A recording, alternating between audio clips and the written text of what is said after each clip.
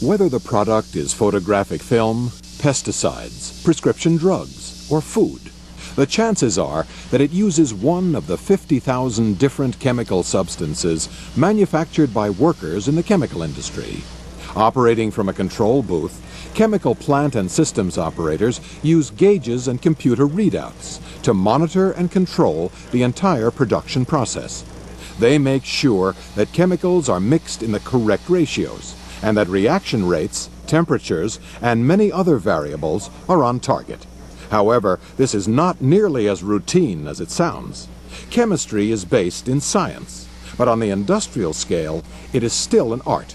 And like all artists, chemical plant and systems operators must know everything about their materials and how they will react under various conditions.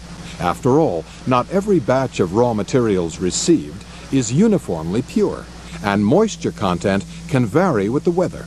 These and dozens of other factors can affect any chemical process.